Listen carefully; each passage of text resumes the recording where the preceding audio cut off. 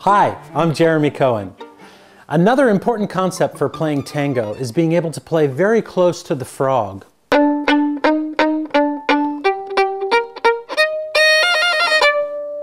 This location on the bow delivers the most precise rhythmic articulations, which are an integral part of tango string playing.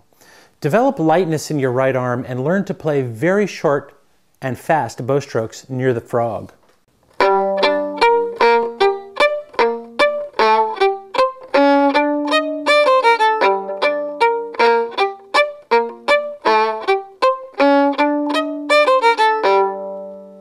No bouncing bow here. Also, you'll want to remember that most short notes are lifted out of the string. Leave your bow in the string and pick the notes up out of your instrument. The effect here is lifting the bow instead of pressing with the bow to deliver a clean, crisp, and percussive sound. That's it for now. Thanks for joining me. I'm Jeremy Cohen. See you next time.